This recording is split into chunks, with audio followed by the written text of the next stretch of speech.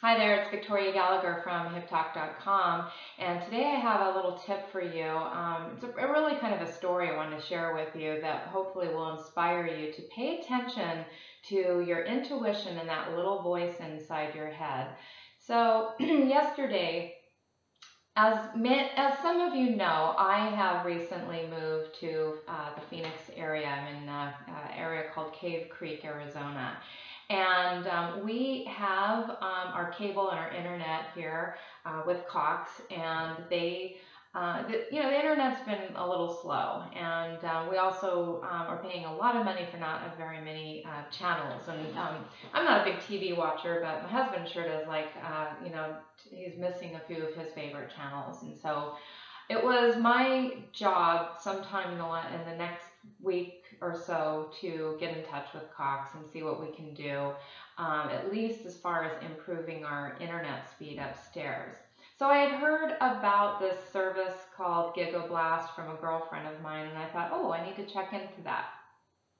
So this was my intention, and yet I hadn't actually it just was something I was starting to think about doing yesterday. So out of the blue, Cox calls me and they introduced their GigaBlast program to me, and I'm like, what? This is crazy.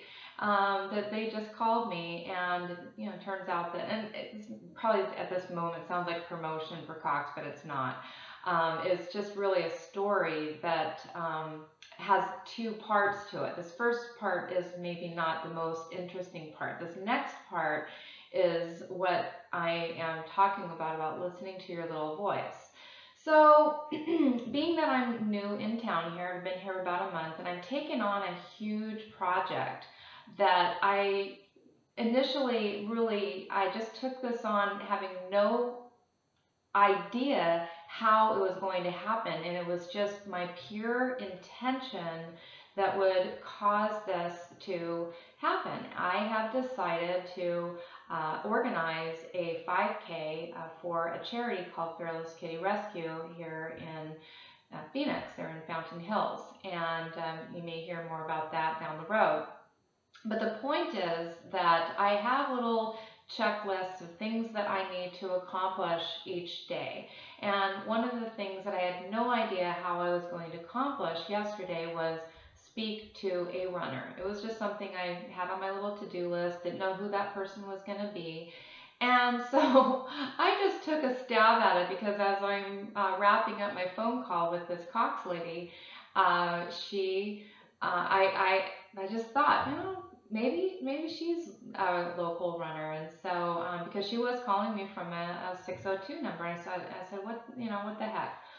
So I asked her, I said, listen, you're going to think I'm kind of crazy, but I'm new here in town, and I'm currently organizing a 5K race, and I am wanting to find out, are you one of these three people? Are you a runner? Are you somebody who loves cats or animals in general? Or are you somebody that might be able to put me in touch with a sponsor that might be interested in sponsoring our race? And she says, well, wow. And she's like, first of all, yes, I am a runner. Check. Second of all, I definitely do love cats, and my son is a cat. He's obsessed with cats, so check. Then she did say that she thought that the people in her organization may be very interested in sponsoring my race, which was just something I didn't even expect at all. And so this is in the works right now. We'll see what happens, but it just goes to show, listen to that little voice, even if it scares you. Do you understand? That was a little ridiculous and scary to just put myself out there that way and decide that I was going to ask this in kind of insane question to a perfect stranger that had called me for an entirely different purpose. But I thought, go for it. I've got nothing to lose. And so I want to see, what can you do today that's a little outrageous. Like, what is your little voice telling you that you need to take action on that you're just not doing? Um, so I would encourage you to get that courage and get that, listen to your intuition. Just tune in and do the thing that scares you. Do the thing that scares you today. And so I look forward to hearing your comments about that thing that you took on. That would be wonderful. And I have some wonderful hypnosis products that can help you to get out of your shell and learn to talk to people and have courage and take action on things you're not taking action on, because I'm telling you, your life can explode in a positive way if you will just put yourself out there and do things even though they might make you feel a little uncomfortable. It's only, you're not going to grow or have anything better or different in your life without being a little uncomfortable, because being comfortable is stagnant. Being uncomfortable is growth, and that's where the good stuff happens. So I look forward to continuing to share with you as things unfold in that regard.